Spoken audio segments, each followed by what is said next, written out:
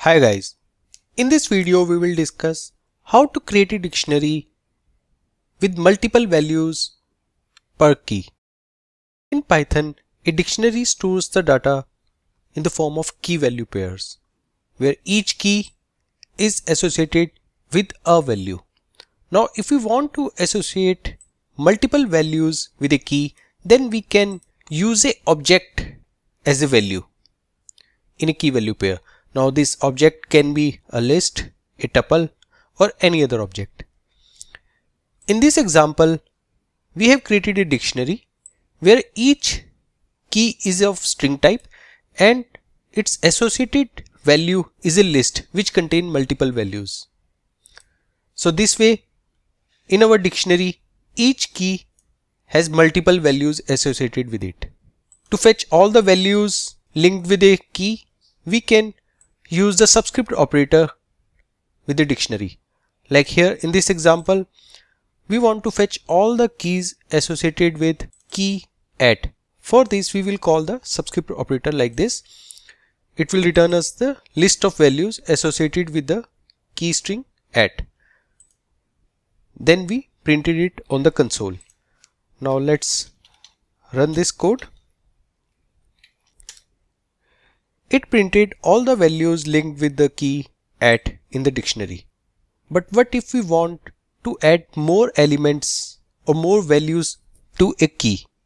It can be an existing key, or we want to add a new key value pair where one key will have multiple values. For adding a new key, it is simple. We can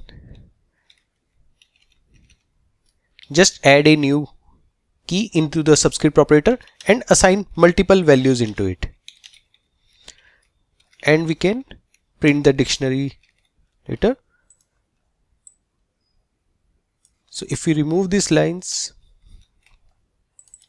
and print the dictionary, here we can see a new key has been added with the multiple values. Now if we want to add more values to an existing key, then that's a little tricky one. Let's see that with an example. So here we have a dictionary which has strings as keys and multiple values are linked with a key in the form of list object. Now we want to add these three values with the key at into the dictionary. For that, first we need to check if the key exists in the dictionary or not. If not, then we need to create that and assign an empty list as value associated with this key. Whereas if the key already exists, then we need to add these value into the list associated with this key. For this, we have created a separate function. It accepts a dictionary, a key, and a list of values as arguments. Then it checks if the key exists in dictionary or not. If not, then it will create an empty list and assign it to the key value pair and add that key value pair into the dictionary. So after this line, even if the key does not exist in the dictionary, but now key will be added into the dictionary. Whereas if key already existed into the dictionary, then we will fetch the value associated with the key. Now that's a list object. Therefore we will call the extend function on that list object. It will extend the list associated with the given key by adding more values into it. So these three values will be added into this existing list. So now if we run this code, we can see that in the key value pair where key is at, three more values were added because we called the add values function here and we passed the key and the list of values as arguments in it. This is how we can add more values to a key value pair in a dictionary where each key has multiple values associated with it. Now let's see another example. Now this example is about searching for a value inside a dictionary where each key has multiple values associated with it.